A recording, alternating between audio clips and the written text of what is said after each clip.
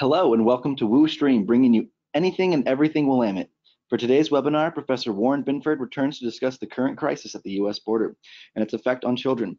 Warren Binford is a professor of law and the director of the clinical law program at Willamette University College of Law. She is a globally recognized children's rights scholar and advocate, collaborating with numerous domestic and foreign NGOs. Her collaborations have been valuable to issues both national and international. Please be aware that this webinar will be recorded for future viewing. If you have any questions during the presentation, please use the question tab and we will save time for responses at the end of the presentation. So without further delay, please welcome Professor Warren Binford.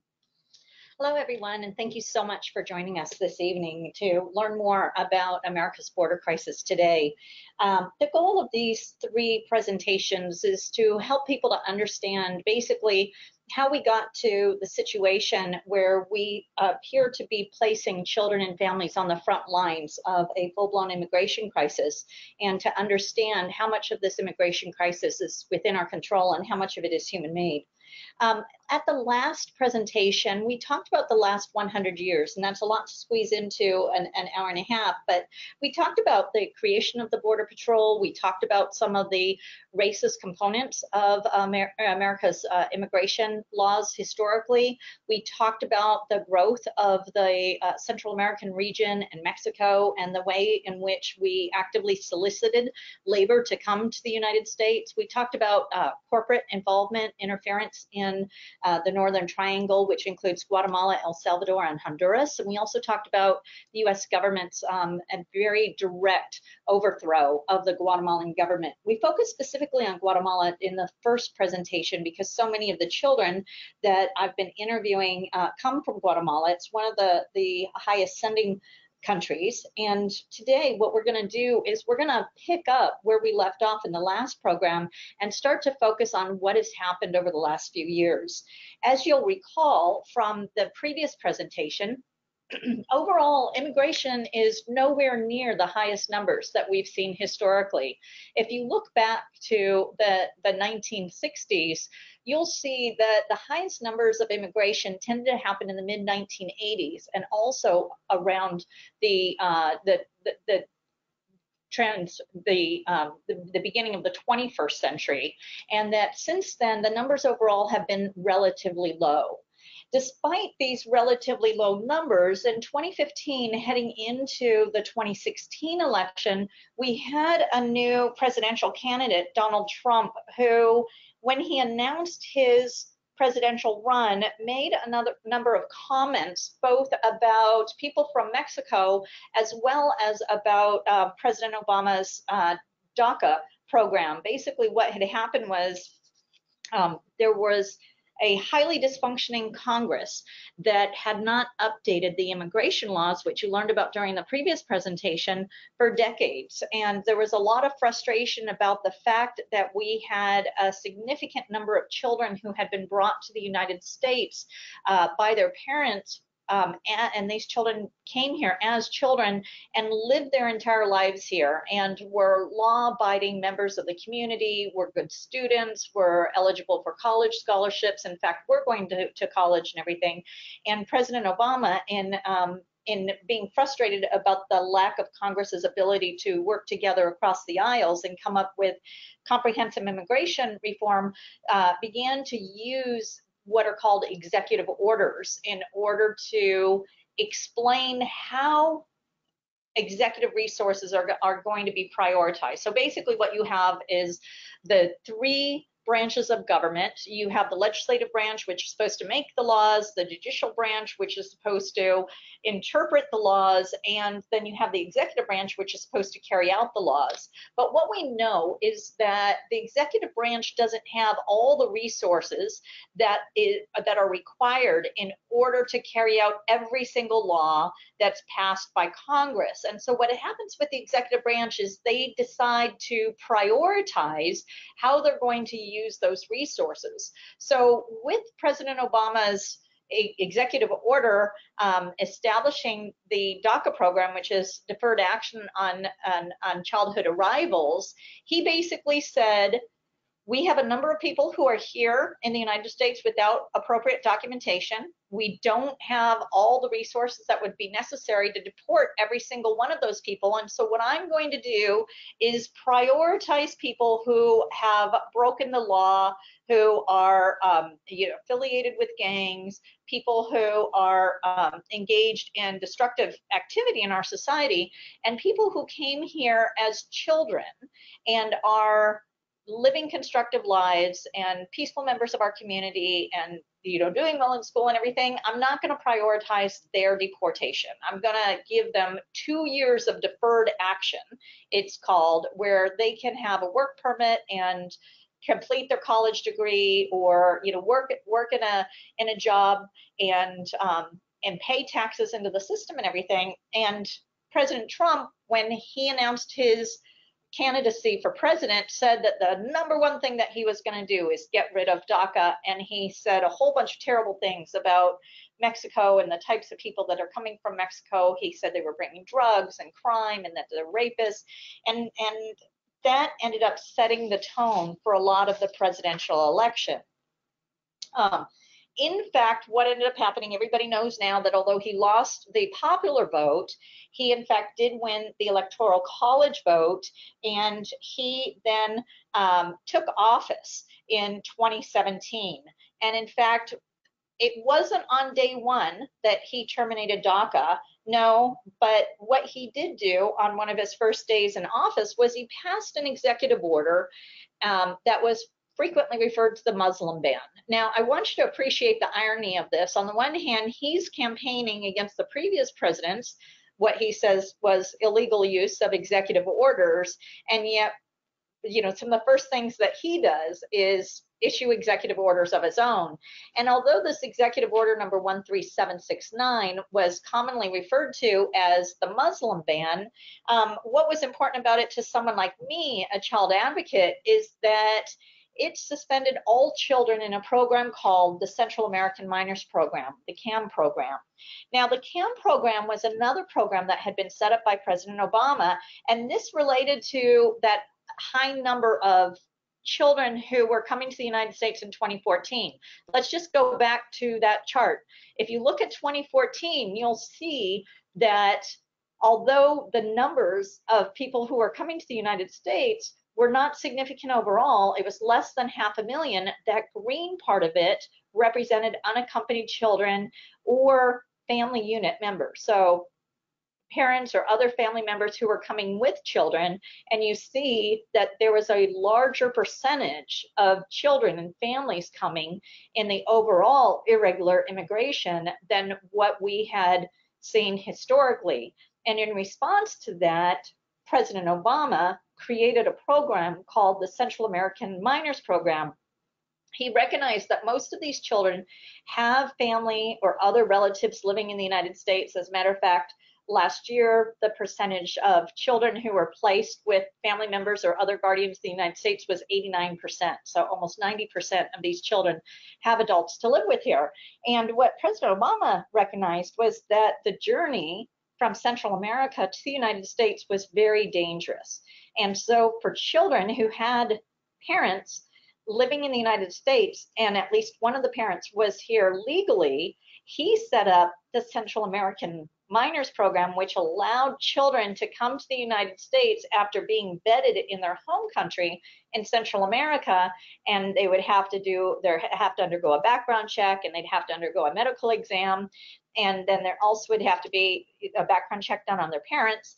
And then, assuming that everything is clear, they were able to enter the United States via an airplane rather than that overland journey where we talked about last week tends to involve several weeks and has a very high rate of physical assaults, sexual assaults, robberies, kidnappings, trafficking, etc. So President Obama had created this CAM program, the Central American Minors Program, in order to deal with the risk to children who were coming to the United States. And in fact, one of the first things that President Trump did was he ended that program. Now, it's interesting because this presentation is called America's Border Crisis Today, But what I originally had called it was America's War on Children. And the reason was because so many of these policies targeted children in particular. So in the Muslim ban, what ended up happening is a lawsuit was brought challenging that order, that executive order, and in fact, it had to go through several different iterations until finally it was written in such a way that it could withstand judicial scrutiny. Now, you have to keep in mind that the executive branch, although the legislative branch creates the laws, the executive branch is given tremendous latitude in how it prioritizes the implementation of that law, and especially with regard to immigration and refugees and asylum seekers. And so this is an area where the judicial branch does tend to be very deferential to the executive branch, including the president.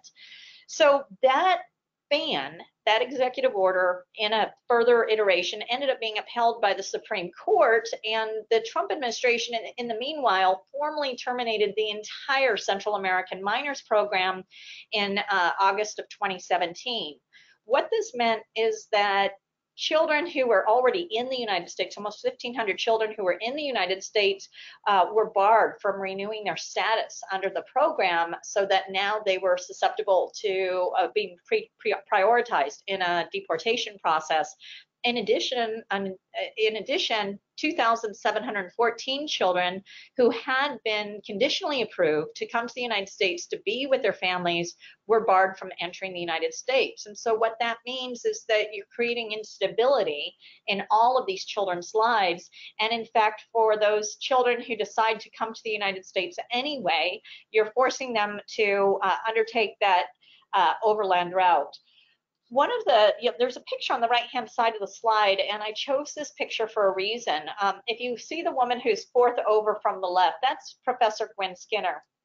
And let me talk to you about Professor Skinner for a second. Professor Skinner joined the Willamette Law Faculty in 2008 to begin the International Human Rights Clinic here at Willamette. And during that time, she and her students represented numerous refugees. They represented child soldiers. They represented, victims of the Boko Haram who had been, gang raped and held hostage. They represented LGBTQ members of the community from Arab countries and other countries that target those populations. And as soon as the Muslim ban was announced in early 2017, Professor Skinner immediately went to the Portland airport with other volunteer attorneys and were on the front lines of trying to advocate on behalf of those refugees and make sure that they could be processed in accordance with US law. It was Gwen who actually inspired me to get involved in this work to begin with, and it was in 2017 that I was first invited to go on a Flores visit, which is what got me involved with this entire issue. Now, keep in mind, I'm not an immigration attorney. I am a children's rights attorney, and I was brought into this issue because of the widespread violation of children's rights. But it's that woman right there, Gwen Skinner with the blonde hair, who did that. And in fact, we were sad to have lost her in 2017 to cancer. But all of this work was started by Gwen here at Willamette. So also in 2017, there was a memo that was written, and it was believed that this was a memo that was heavily commented on. It was either drafted by Stephen Miller or heavily commented on by Stephen Miller. And Stephen Miller is a policy advisor to the President Trump, and Stephen Miller is thought to be the architect of a lot of this. And this memo wasn't known at the time, but it subsequently had been uncovered.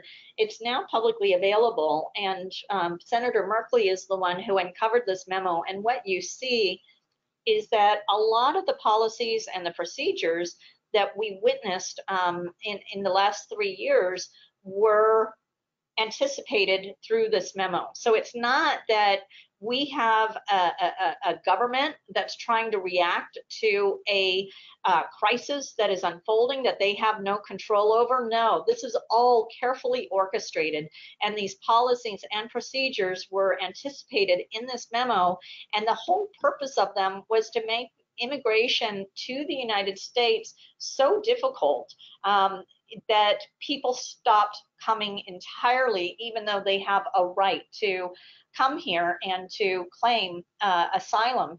Now, what we saw in early 2017 that also wasn't known to most people is that the Trump administration was secretly piloting a family separation policy. Now, we all heard of, or I should say you all heard of it in 2018, because that's when it became public. But in fact, I started volunteering with some of the attorneys on the front line of this in 2017. And during that process, I started to hear about people on the front lines at the border who started to notice that children were being increasingly separated from their parents, even though the parents had no criminal history, even though there were no signs of abuse. Now, historically, what the US government did is they tried to keep families together, particularly parents and children. They don't always recognize extended family members, such as aunts and grandparents and uncles and cousins, even when they're adults, even though that's part of Latin American culture. But what they did do is try and keep parents and their children together. And the idea here is that if a child is with someone who claims to be their parent, but there's evidence that this person is not their parent, such as a trafficker, then the government would separate the child. If the parent had a felony record that was known and was considered to be a risk, then they would separate the child from the parent. Or if the child appeared to be abused or severely neglected, and not neglected in the type of way that a child might be neglected going through this really harrowing overland journey for several weeks, but severely neglected in a way that the child's health was at risk, then the child might be separated from the parents. But the idea that you would separate children from their parents on a routine basis was astounding to many of the people on the front lines. I want you to keep in mind, like we talked about briefly last week, that people are allowed to come to the United States without documentation and present themselves to US government officials for the purpose of seeking asylum. That is lawful. If they come to the United States for other reasons, such as better employment opportunities, such as being involved with some sort of trafficking, then that is illegal. And that illegality, that crime, is a misdemeanor. It is the same level of you or I playing our music too loud and the neighbors calling the police. Now, I want you to imagine living in a society where people could take away your children for committing a misdemeanor, for playing your music too loud. That's not the country that we live in, and it's never been the country that we've lived in until now, regardless of whether somebody was a US citizen or whether they were not a US citizen. So regardless of whether these people were asylum seekers or whether they were immigrants, undocumented immigrants who weren't here lawfully, their crime was no worse than that. And yet people on the front line started to see children separated from their parents. So the frontline workers, the Border Patrol, the people who are down in McAllen, Texas, started to panic. And they said, we're taking kids away from their parents. Like, we don't have a system for this. Normally what happens is when someone arrives in the United States, they get an A number, an alien number, and that alien ID number tracks them as an individual. But historically, there have been no family ID numbers, and so there is no way to keep kids with parents. When I'm trying to put kids and parents back together again and figure out who's in a family unit when I'm doing one of these site visits, I'm looking at the A numbers, where the different individuals are from, what their ages are, what their names are, because remember, they have names that are different than ours. It's common for women to keep, their birth name even after they're married in Latin America, and the child can have a name that could belong to either one of the parents or both of the parents. And so I'm looking for, does this look to be a family unit by grouping together A numbers that are around the same place on the roster? And that's the same thing that the US government does. They have no family ID number. So there were workers in McAllen, Texas that started to create family ID numbers in order to try and keep the children with their parents get them back together after their separation. But in fact, the stories that we were told, and when we're down in Texas, is that when DC found out that the government workers on the front lines down in Texas were creating these family ID numbers, they were told to destroy those records, that they were not to keep track of families, that they were not to assign them family ID numbers, that that's not the way the system worked, and all those records were to be destroyed. And that was happening before you even found out about, about this new practice. So we have this memo that's come out. We have the termination of the Central American Minors Program, so that leads to more children making the journey north overland. And then also in 2017, although it wasn't the first thing that he did, in fact, President Trump made true on his promise to try and terminate the Deferred Action on Childhood Arrivals Program, commonly known as DACA. Now, the people, the children and young people who belong to the DACA program, they are often referred to as dreamers because they want to stay in the United States and they eventually want to become citizens in the United States. However, the DACA program doesn't give these people a path to citizenship. All it does is give them 2 years of deferred action, that they won't be deported in the next 2 years as long as they are law-abiding and productive members of society. So what ended up happening is that after President Trump announced that he was going to terminate the DACA program, it was immediately challenged in multiple courts around the country.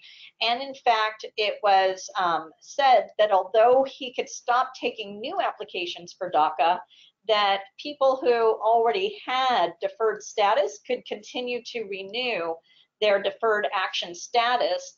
And that whole process has wound its way up to the Supreme Court.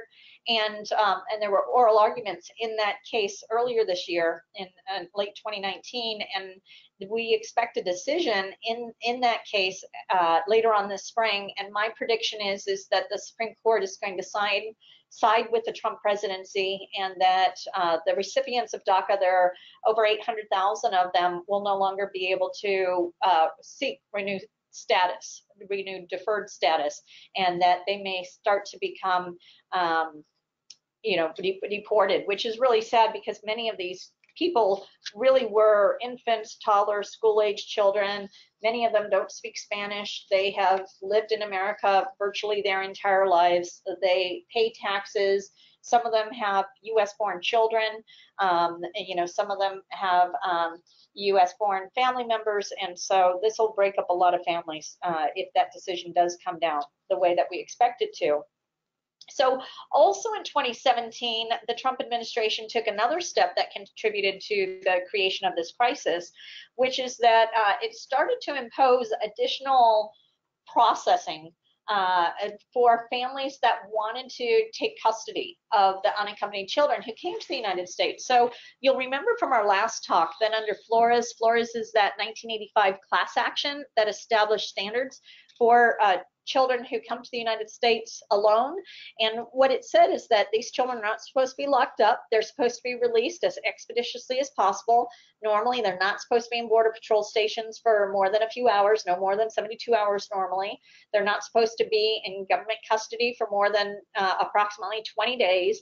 And they're supposed to be released in order of preference to parents living in the United States, other family members living in the United States, or other adults living in the United States that are authorized by the parents to take custody of the children, not by the government, by the custody of, but by the parents to take care of them. And only if there are no parents, family members, or other adults in the United States who are chosen by the parents to serve as guardians of the children, should the children be kept in government custody.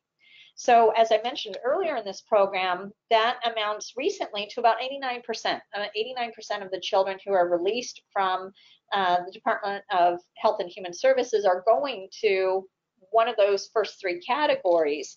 Well, what happened with the Trump administration is that whenever they released a child to a parent, for example, or another family member, an uncle, an aunt, what they would do is they started to fingerprint not just the person, first of all, we didn't used to fingerprint the parents. If you were parents, we did not fingerprint you. We would just place your child with you. If you were another family member other than parents, we would fingerprint you, but only you. And we wouldn't look at the rest of the household. We know that a lot of these kids are going to mixed status households, that some of the family members are documented and others are not. This is really typical when you've had as much give and take as America has had over the last century with people from Mexico and Central America. So what ended up happening is not only did they start documenting or fingerprinting the entire household and doing fingerprints and background checks on them, but they started to share that information with ICE. So you had family members who would come forward to care for unaccompanied children, and rather than have the child sent to them, they'd have ICE show up at their house and start arresting people. And so what ended up happening is, not surprisingly, A, it took much longer to process households, and B, you had a lot of people who stopped being willing to come forward because they didn't want to place anyone in their household at risk of deportation. And so this ended up leaving kids stranded in government facilities, even though they had family members who were willing and able to take care of them, but for the ICE raids. So what did this do? Did this decrease immigration to the United States? No, it didn't. And in fact, what we know is that the following year we had, of course, the giant caravan coming to the United States, and there's some research that shows that if you try and implement a lot of draconian policies around immigration, at least initially, it can lead to increased immigration, not decreased immigration. And I want to just take you back to that first slide again. And in fact, if you look at those numbers, you have, the high number in 2014 when we had the unaccompanied children coming from Central America because of the rise of gangs and drugs in that area, who are fleeing for safety with family members here in the United States. Then we see a drop in 2015, which is when Trump, the candidate, makes his announcement that it's all about immigration. And sure enough, there is an increase in immigration after he starts talking about all the things that he's going to do. And then his first year in office, it actually dies down, the number of kids and adults who are coming to the United States. And then what happens is, after he starts to roll out all of these harsh policies, we start to see an increase in immigration in 2018 that then skyrockets in 2019. So clearly these policies aren't working the way they're supposed to be. And if you're focused primarily on the children and family, you'll see in 2019 that the majority of people coming to the United States, they were not single adults, they were children and family members. And so we're ending up having, as a result of these policies, exactly the opposite effect of what they were supposed to accomplish. So then let's talk about 2018. So 2018 is famously when the United States public became aware of what the administration was doing to children. That's when we found out that children were being forcibly separated from their parents. And at this point, I have started to volunteer on some of these site visit teams where children are being kept, and have started to interview the parents as well. And the stories that I heard were absolutely horrific. They were stories about, for example, having CBP officers telling parents that they're going to take their children away to give them showers. And I want you to think about this, showers. This is what the Nazis told parents, and when they were taking the children into what were supposed to be the showers, and in fact killing them and gassing them. This is a history that's known in the United States widely. It's also a history that's known in Latin America. And so for us to have government officials who are lying to parents and telling them that they're taking their children to give them showers, and then some of those parents have never ever seen their children again, and many of those children are in fact lost in our system, it's truly horrific. When I talk to children about what their experiences were, they talk about being separated forcibly from their parents, crying, being separated from other siblings, crying, being kept in another part of the facility Their parents are there, their other siblings are there, but they've separated out family members across the same facility, and then they'd wait until nightfall. And what they would do is after the night came, they would take the children out to vans with blacked out windows, and then they would take those vans to an airport tarmac where there would be buses loaded with children and blacked out windows, and then they would put the children on the buses, usually without any parents. There were occasionally the children would sometimes describe a young mother being there with a young child, but for the most part, there were no or almost no parents on the buses, and the parents that were there, had tender age children. And then they drove these children across state lines, hour after hour after hour, all night long, until they take them to, in many cases, I was interviewing children in Texas, these children had been taken to Texas, and they were taken to a bus station, and then at that bus station, they were put into more vans, and then the vans would drive and drive and drive, and they drop one kid off here, and two kids off there, and four kids off there, until finally children were sent to places like this. This is called Casa Padre. And Casa Padre is a organization, it's a shelter that was set up in a former Walmart. When I went to Casa Padre, they had over 1,500 children there. A number of these children had been separated from family members, had been separated from siblings. A number of these children were members of indigenous groups. Many of them did not speak Spanish, and some of them had been there for months and months and months, sometimes as much as 9 months. These kids were forced to walk around in Casa Padre in single file lines past a giant mural of Donald Trump. And under the mural of Donald Trump, it said something to the effect of, sometimes in order to win the war, we have to lose the battle, or something like that. And I'm thinking, what does that even mean? What is the message that you're trying to send these kids as you make them march around this Walmart in single file lines? The children frequently talked about not having enough to eat. They'd show me how their clothes were falling off them. They talked about hardly ever being able to go outside. They talked about preachers being brought in, Southern preachers, and it's not, some of the children are used to priests, and they want a priest there. They want services that are consistent with their religious beliefs, that are consistent with their cultural heritage, but instead they're being subjected to all this preaching about in a manner, in a culture, in a custom that's not familiar to them.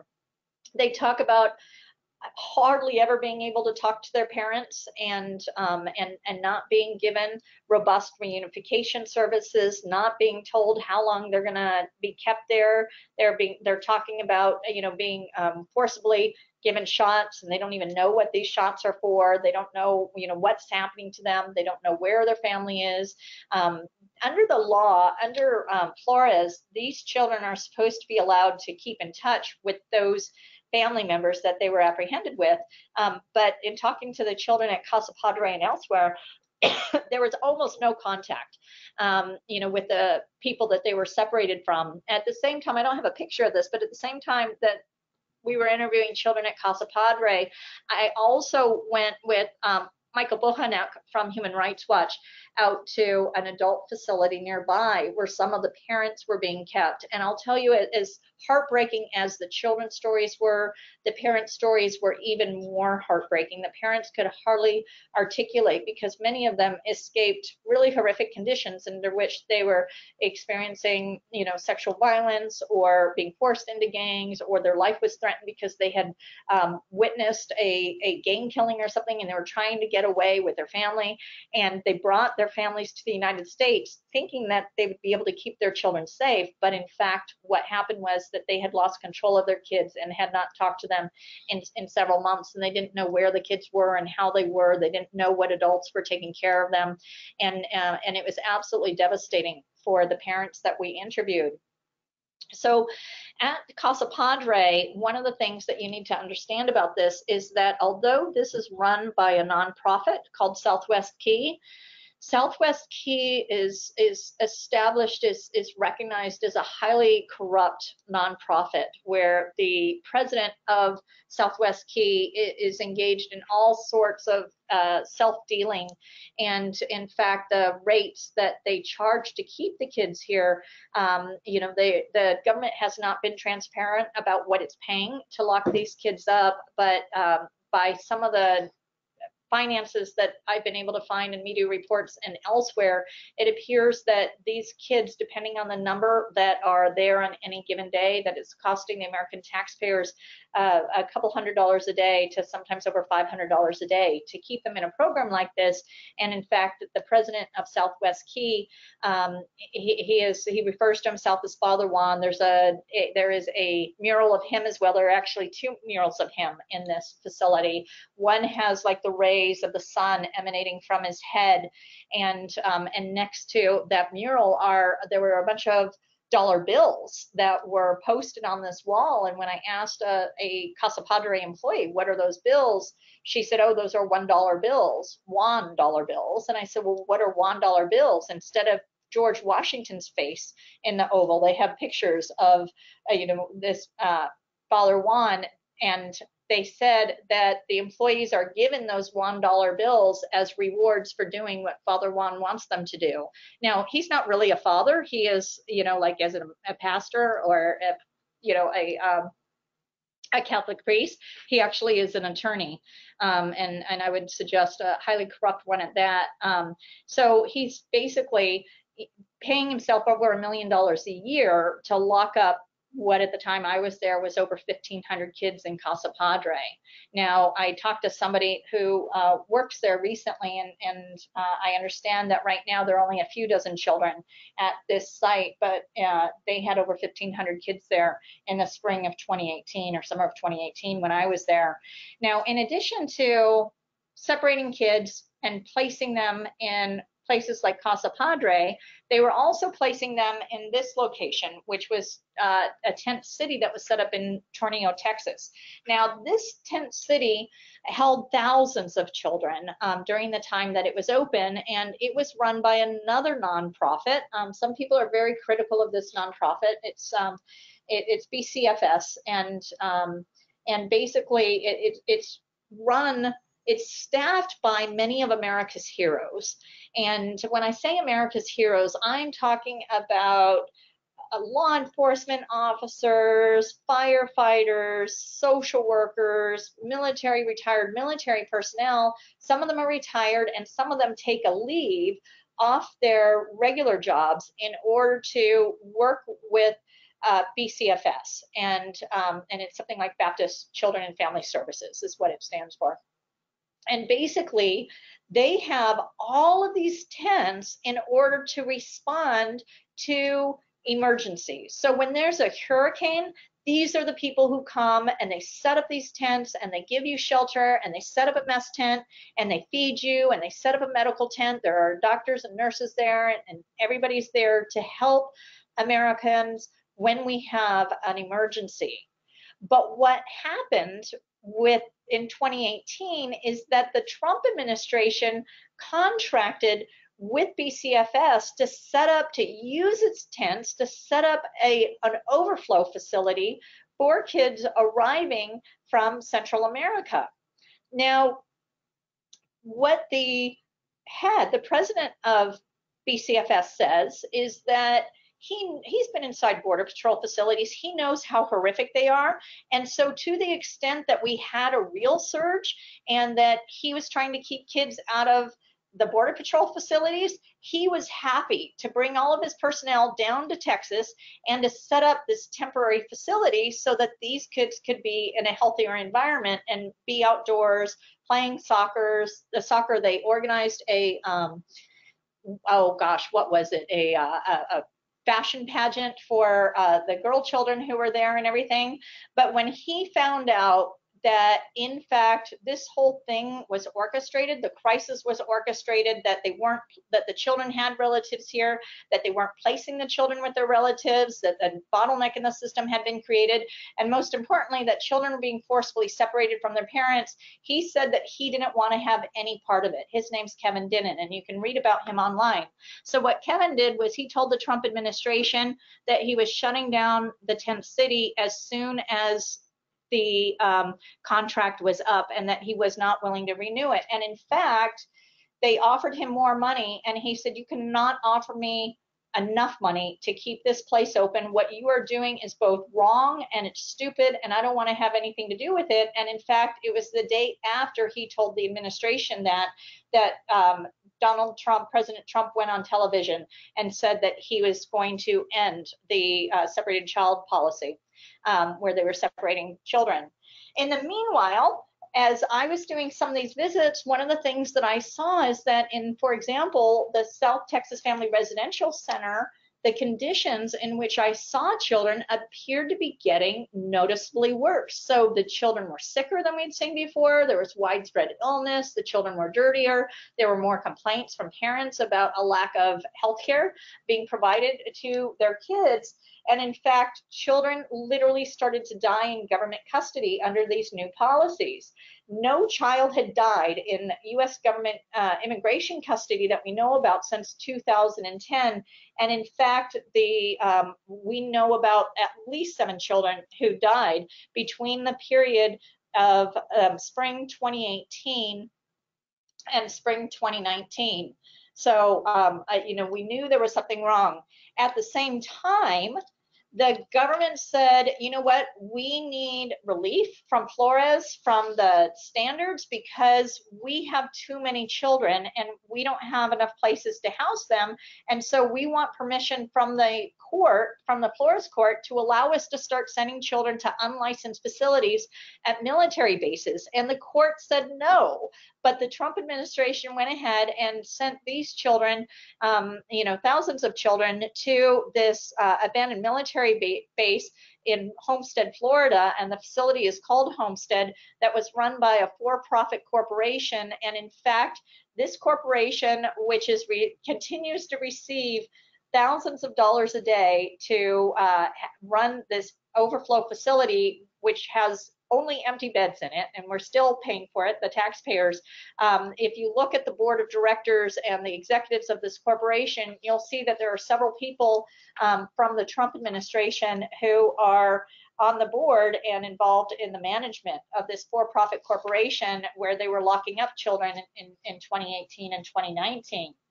So I've mentioned to you that the Trump administration sought relief from the Flores standards in 2018.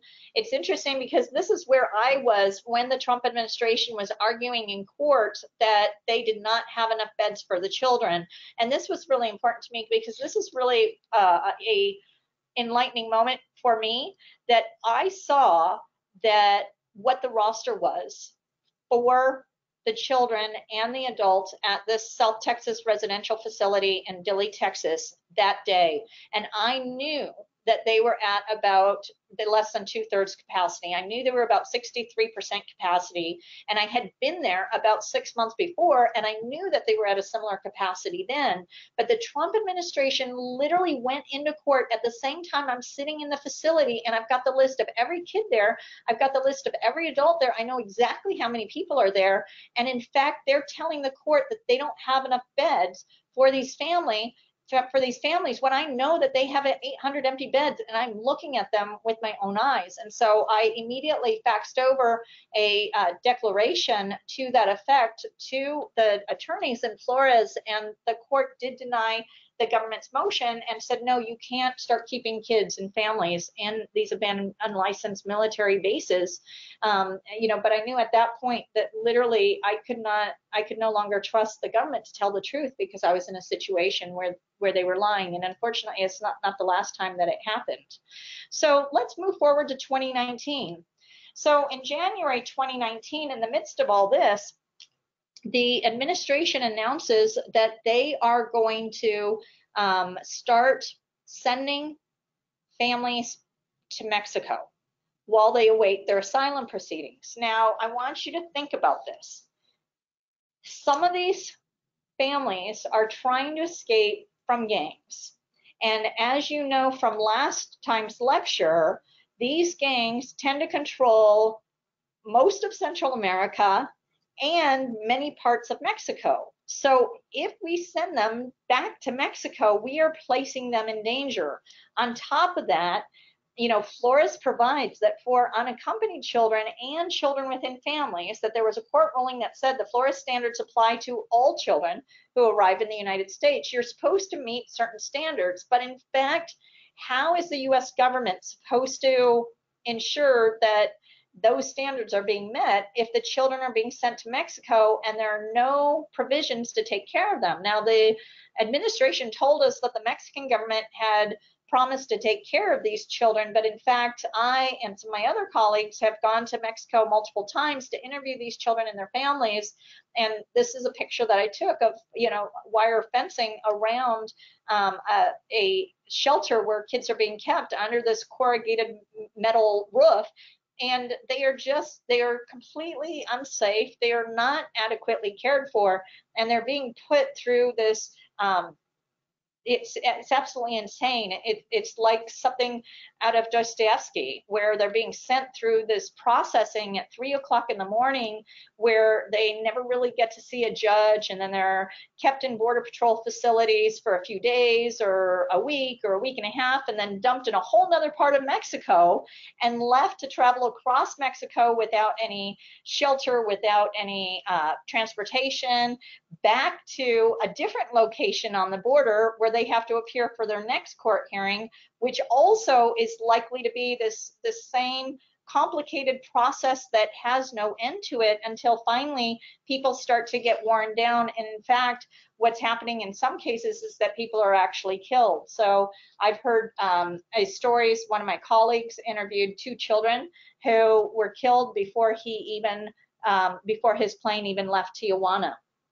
I've interviewed multiple families and my colleagues where children have been sexually assaulted, physically assaulted. One little boy had been assaulted 3 times between October and January when I interviewed him. He just recently had a hearing, and the government refused to exempt him from MPP, even though he is developmentally disabled. He's 6 years old. He has the functioning of a 3-year-old, and he is not able to protect himself from the sexual abuse that he continues to be subject to as the U.S. continues to send him back to Mexico. So at the same time that the U.S. is starting to keep more kids out of the United States and keep them down in Mexico, they also were basically keeping thousands of children in cages, in locked up cells, in a warehouse, tents in the desert, not just the ones that I showed you, but other tents as well.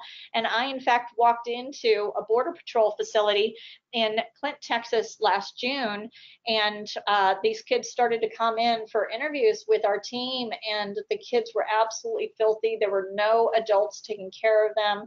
They were hardly having any showers. They were not being given adequate food. Some of the children had been there for over 3 weeks. And keep in mind that children are only supposed to be in Border Patrol facilities for a few hours. They're supposed to notify the Department of Health and Human Services immediately when a child is taken into Border Patrol custody, and then the DHHS is supposed to match the child with a placement promptly and start reunification efforts to place the child with their family in the United States. And if they have no family in the United States, then to place them in a foster home or other placement, which is supposed to be the least restrictive environment possible, which is in no way this warehouse that you're looking at right here. That's the warehouse in Clint where so many of these kids were being kept. And as you can see, there were virtually no windows. Now, when we walked into Clint, and the children started to tell us where they were kept, we had a hard time picturing it. And it wasn't until we drove around the facility after that first day and saw the warehouse that we started to realize that the U.S. government may actually be keeping kids in this warehouse.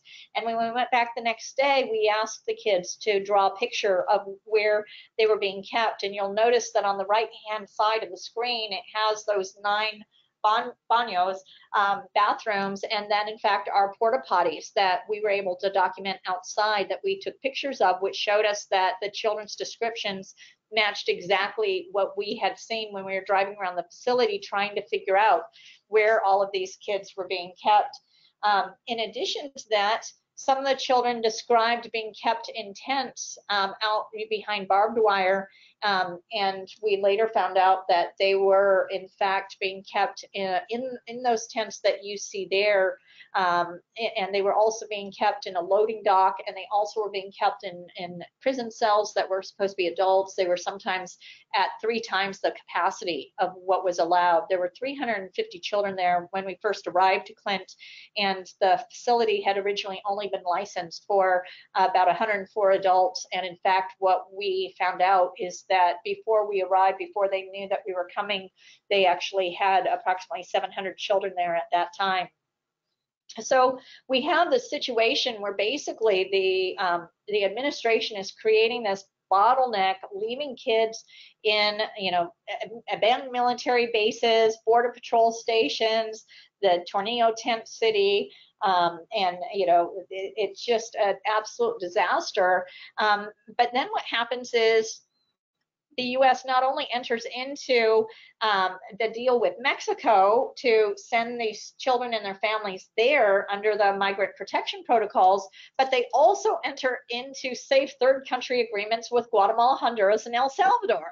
Well, what do we know from the last time that we met? We know that these are exactly the countries that they're trying to escape from. And this was one of the maps that I showed you before, which shows you the drug routes that go right through Guatemala, Honduras, and El Salvador, placing children in harm's way, placing these families in harm's way. So now if somebody wants to escape from gangs in Honduras, they can't just come to the United States. They have to present themselves to the Guatemalan government and say, can you give me asylum here? I'm trying to escape from a gang in Honduras. But remember those countries, how small they are. Remember that we were talking about this, they're the size of like Tennessee and Georgia, and they're side by side. This is not going to make safe people who are trying to escape criminal cartels. And so in fact, what we are seeing is that we are keeping children and we are keeping families in places that have high levels of criminal activity, lots of violence, and a high level of poverty. And that's really why I end up calling this a war on children. And what's surprising is that in this war on children, it's lawyers who are often on the front lines trying to make a difference. So I've talked to you a lot, particularly in the last presentation, but a little bit earlier today about the Flores attorneys. But we haven't really talked about Mizell versus ICE. Mizell versus ICE is a case that was brought right after the Trump administration announced its family separation policy in spring of 2018. And basically what happened was some attorneys from the ACLU represented one of the mothers who was separated from their children. And what she argued and what the ACLU argued on her behalf and the other parents who were in this class is that it was a violation of their constitutional right to family integrity to take these children away without due process, without establishing that the children were abused or neglected. And so the judge in Mizell versus ICE, Dana Sabrow, down in the Southern District of California, this is a U.S. District Court, held for the first time that in fact they did have a right. These families do have a constitutional right to family integrity. Keep in mind that the Constitution doesn't just apply to U.S. citizens, that there are some parts of the Constitution that applies to anyone who is within on U.S. territory. And in fact, one of the rights that was recognized as extending to everyone in the country is that the U.S. government can't just come along and take away your children because you commit a misdemeanor and not return your child to you. And so the court in Mizell versus ICE ordered that all of the children were to be reunified with their families. Unfortunately, what happened is that, as we talked about earlier tonight, the government was not keeping track of these families, that the government had destroyed those family ID numbers that some of the frontline service personnel had tried to create, and so they weren't able to reunify them. And the government tried to take the position that, this should be the ACLU's responsibility, because they're the attorneys representing the parents, et cetera, and so on. And Judge Sabrow had none of that, but he did put together a team of people who had intelligence, because the government proved that it was unable to single-handedly reunite these families. And so it brought in several nonprofits that had intelligence about the families and had resources, and this has become a multi-team effort to try and patch these families back together. Unfortunately, we now know that there continue to be more and more children that we've discovered were separated, that were not identified by the government when they were asked to disclose and identify all the children who had been separated in Mizell versus ICE, that there were additional children, and we fear that we will never know all the children who were forcibly separated from their parents. And we fully anticipate that some of these children will never be reunited because the government did not keep track of either the child or the parent or both. They failed to keep track of both family members. In addition to that, the Southern Poverty Law Center has come forward in a couple of different lawsuits. One of them, and remember the Southern Poverty Law Center is the one that sued successfully the Ku Klux Klan and bankrupted that organization. That was led by Morris Dees. And the Southern Poverty Law Center has brought a lawsuit on behalf of families who were separated, relying on the science which documents that children can experience lifelong trauma, or trauma that has lifelong effects as a result of forced separation. In fact, some of the doctors who work with these children and who understand this area of medicine say that what has been done to these children constitutes torture, that these children have been tortured for political purposes by the United States government. And in fact, that's partially what is suggested in that spring 2017 memo that we opened with. In addition to those two lawsuits being litigated, continuing into 2019, the Mizell versus ICE was brought in 2018. The Southern Poverty Law Center was noticed in 2019, and is expected to be brought here in 2020. In addition to that, what happened in 2019 is that the Trump administration brought the brought regulation. So remember, the Congress makes the law, the legislative branch makes the law through Congress, the judicial branch interprets the laws, and the executive branch carries them out. Well, the executive branch gets to promulgate regulations, which are like the details of the laws. They have the authority to do that. And in this case, the government was supposed to promulgate regulations about how it would process children quickly, consistent with the Flores lawsuit that was brought in 1985, that was settled in 1997. But what happened was no previous administration had ever promulgated these regulations, and by the time the Trump administration promulgated the regulations bear no resemblance to the Flores standards whatsoever. Instead, what they say is that the government can basically lock families up indefinitely in facilities that are not licensed, and that there would be no external oversight. So like somebody like me wouldn't be able to come in and say, hey, you're not feeding these kids enough, you're not giving these children showers, that it doesn't appear that you are reunifying these children or placing these children with their families quickly enough, and then report that back to the children's attorneys so that it can be presented to court. So what happened was the government asked that the court terminate Flores, and so that the regulations could take effect, but the court held that these regulations ran counter to the Flores standards, and so the regulations have not been implemented and Flores has not been terminated. The Trump administration was very unhappy with that ruling, and so they appealed it to the Ninth Circuit. And it's currently before the Ninth Circuit, and it's expected that it will go all the way to the Supreme Court. And then the last case that I wanted to mention, it doesn't really focus on children, but it's a very important case because it's called Las Americas versus Trump. And basically what it says is that the entire immigration system is being dismantled in a way that it is becoming weaponized against these children and their families and other asylum seekers. And rather than allowing people to lawfully pursue appropriate immigration statuses, and it is being used against them in a way that is hurting children and hurting families and hurting individuals. And with that, I just want to share with you this picture of that a little boy drew for me of his house back in Latin America. And this is his family, and this is the home that he left behind. I think it's really, really important for us to recognize that many of these children arrive to us with a great deal of love and joy in their hearts. And in fact, if you look at their levels of resilience, there's research that suggests that when children immigrate to the United States and they arrive to the US border, they have higher levels of resilience than native-born children.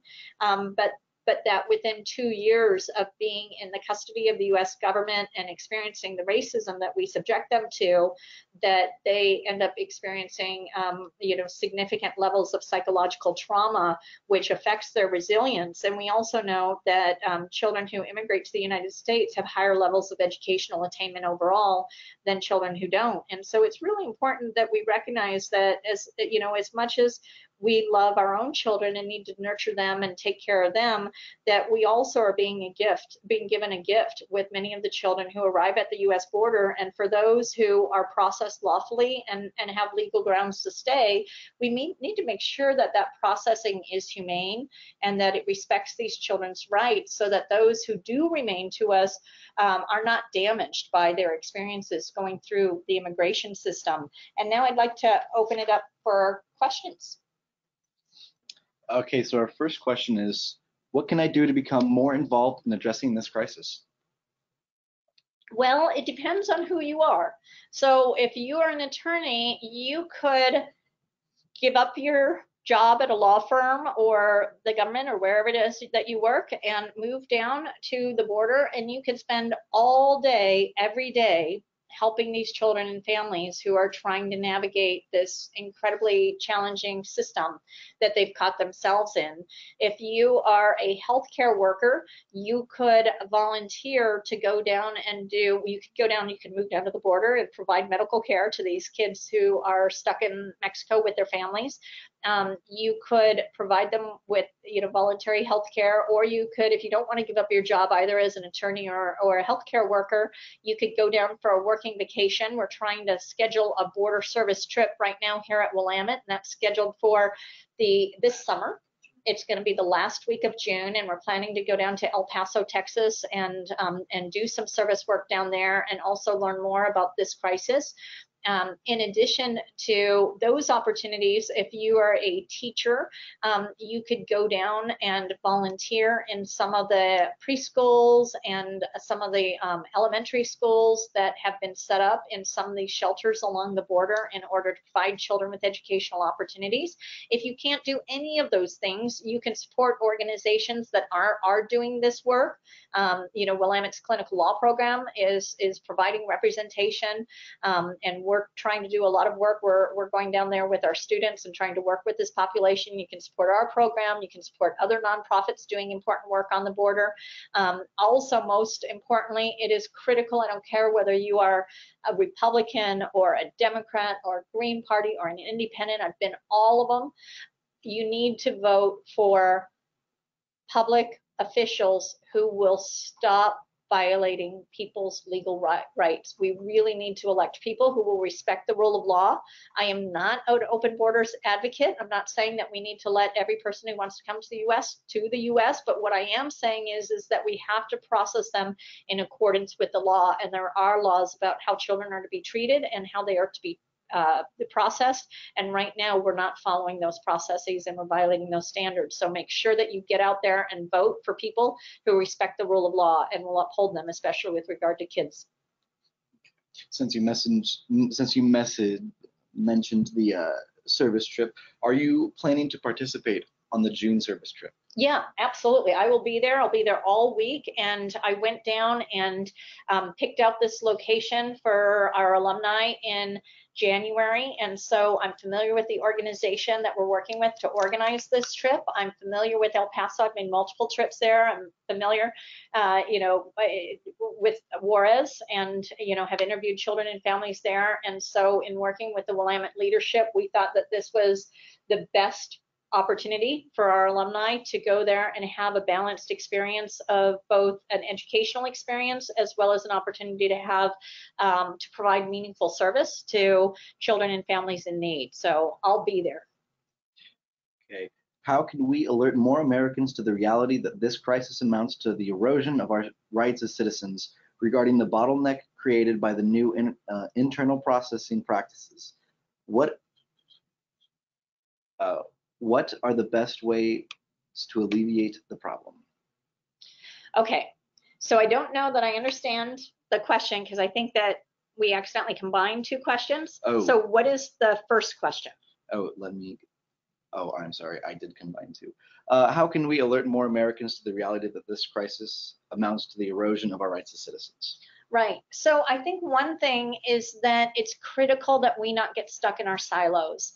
It is so hard right now to talk across the aisle that we've now been receiving years of evidence that we're being manipulated by foreign powers and being encouraged to turn against each other, to stop listening to each other.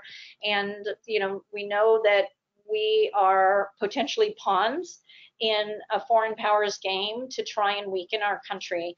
And so I think it's really important that we engage across blue, red, green, that we listen to others, we try and understand where they're coming from, that we compile reliable sources, that we're thoughtful about the sources that we identify and that we feed our minds with, and that we encourage other people to do the same.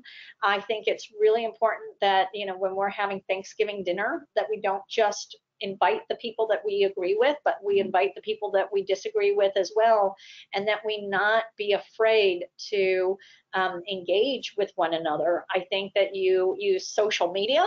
I think you use, friendships. I think that you try and support candidates and public leaders who are advancing messaging around this issue. I know that Senator Merkley has been, probably the most prominent Senate leader and the most effective Senate leader in trying to consistently bring public awareness to this issue. He's the one who uncovered the spring 2017 memo. But I think a lot of it is the importance of getting outside of our silos and engaging with one another and providing sources that are reliable that will educate other people about what's experiencing. But I share your panic. I mean, we really are seeing an erosion of the rule of law. And for a lawyer, that's especially frightening because without the rule of law, we actually lose civilization. Regarding the bottleneck created by the new internal processing practices, what is the best way to alleviate that problem? Well, one is that it used to be that there was an agreement that DHHS, the Department of Health and Human Services, would not share background data with ICE. And I think we need to go back to that agreement, that we need to separate enforcement from child welfare. And really putting these children with their families as quickly as possible is all about child welfare. And we just need to say we're going to get these kids to where they need to be safely, and we'll let ICE do their work on their own. They can do their investigations, they can identify who they want to, but we shouldn't be exploiting the children's welfare for the purpose of then going and arresting their aunt or their grandma or whoever it is. That we need to put these kids first. As I mentioned early in this program, the federal government does not have the money or the resources to deport everybody in this country who is subject to deportation. So prioritizing a little 7-year-old's grandma is not that, that just shows that there's something else going on here. I think that the approach needs to be, let's focus on the people who are involved in criminal activities. Let's focus on the people who are involved in gangs. And, and that I'm sure will keep us busy enough that we don't have to worry about grandmas and aunties and people like that. While you were speaking this evening, a question in tonight's Democratic debate was, should we close our borders to protect us from the threat of coronavirus? That seems to illustrate how easy it is to use situations like a virus to justify an anti-immigration agenda. Do you have any comments? Yeah, I mean, I think I shared earlier that I'm not an open borders advocate, that I think that it is our country's job our government's job to keep us safe. And one of the ways in which you define a country is in accordance with its borders. But I absolutely think that we need to respect the fact that our laws, our nation's laws, the treaties that we've signed, give people the right to come to the United States for the purpose of claiming asylum, and that we can't abuse and neglect children or subject them to the torture of being separated from their parents when they come here for those lawful reasons. For people who come to the United States not for the purpose of seeking asylum, they should be deported, but they should be deported humanely, and they should be provided with services throughout that process, and they should be kept together as a family throughout that process. And there, should be some follow-up with their home government so that whatever is driving them to leave their country, such as economic challenges, need to be addressed. And this ties into our third lecture, which will probably be in April, I believe. March. Okay, so it'll be in March, and what we're going to talk about is going forward. And this really it'll tie more into climate change and the fact that climate change is driving more and more migration. It'll also talk about economic inequality around the globe and how that's driving a lot of human migration. And the thing is that we need to be focusing on in the United States on empowering other countries to have vibrant economies, to have secure communities, so that they don't have to make this horrendous community, take children, from the only village that they've ever known, the only town they've ever known, take them away from extended families, community members, churches, etc., and bring them to another country. We need to strengthen those communities and strengthen those countries so that way, they can have sustainable lives there. So I do agree with you, though, that there is this fear that is being stoked by anti-immigration advocates who say, oh, they're going to bring disease, or they're going to bring poverty, or they're going to bring gangs, or they're going to be rapists, and I think that we can't live in a state of fear, that we need to be proactive as a nation. We need to be saying, okay, how do we get the best of the best? If we know that the kids who come here are going to have higher educational attainment than our own kids, God bless my daughters, I want those kids here, and I want to find legal pathways to bring them here. And for DACA kids who are going to college and doing well and pursuing their PhDs and becoming doctors and becoming lawyers and everything, I want to find ways to keep them here. And if we are constantly in a state of fear and we say, oh no, there's a new disease out there, or there's a new gang, or there's, a new drug that's finding its way up from Latin America, and we allow that to drive our immigration policies, that fear, then I feel like we're not going to be a proactive society, which is creating this nation that will carry us into the 21st century with strength and humanity and love in a way that will nurture these children and families so that they then become the building blocks of the next generation of Americans. Last question is, what are some other news shows, podcasts that you've appeared or been featured on? Oh my gosh. So this is funny. So when I went public and in Clint, I ended up going through this unbelievable media frenzy, unlike anything I could ever imagine. I literally was giving interviews all over the world 24 hours a day. And I actually did the Clint visit 10 days before I was doing Willamette's faculty exchange program with Tokyo International University, which you all know because you're alumni. And what ended up happening is I did like 10 days of nonstop interviews, and then I land in Tokyo, and I'm still getting these telephone calls. I mean, it's like everybody. It's the New York Times and the NPR. It's NPR, and it is you know, the Guardian and the BBC, and you name it, I've been on it, including, you know, the only one that wasn't interested in interviewing me was Fox. But in any event, no surprise there. But you know, although they did do a segment that included some reporting about me, but they didn't interview me personally. But in any event, so I get to Tokyo, and I have this really weird broadcast. I have this banjo podcast that's asking to interview me, and then there's this other show called Pod Save America or something like that. And I'm like, Pod Save America, what kind of a podcast is that? So they said, you know, will you give us an interview? And I said yes, because it was everything to me to try and speak to every person I could to get these children's stories out there, because President Trump had gone on national television and basically called me a liar. And that was the second time that I realized that I could no longer trust the government to tell the truth, because I had had these 2 experiences on the front lines. So I said yes to this crazy Pod Save America group. And they said, you know, can you speak at this time? And I said, well, I'm in Tokyo. That's 2 o'clock in the morning my time. Can we schedule it for another time? And they said, oh, we didn't realize that it was 2 a.m. We'll call you back. We'll get back to you. They get back to me. They said, no, we can't schedule it for another time. So I wake up at 1:45 a.m. in Tokyo. I then have this interview with this person that I have no idea who he is. I answer his questions and everything, and then I immediately go back upstairs and I go back to sleep.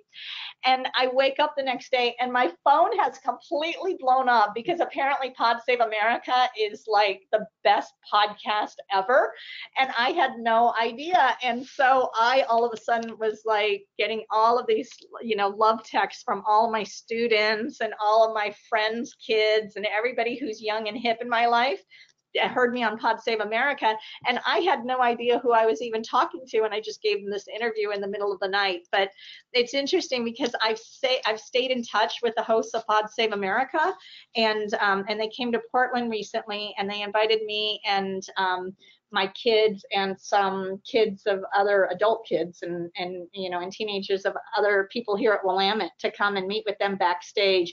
And they were just so gracious and so down to earth and so wonderful. And I think it's hilarious that I had absolutely no idea that they were a celebrity podcast, and that I totally did it in my sleep. So you should catch that Pod Save America podcast, and there are a few others out there, but that's my favorite podcast, just because I had no idea what I was doing or who they were. All right. So finally, do you have any thoughts to leave the audience with? Come back next month.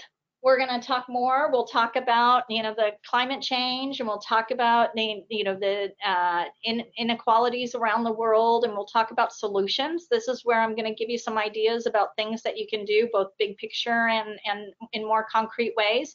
And then I encourage you to keep an eye out for the service trip sign up in June. That's going to be a limited number of spots, and I want to make sure that we have a group that's really dedicated and you know, enthusiastic about going down and trying to help these children and their families, because it's so important to me, and I'm so grateful to have all of you care as well.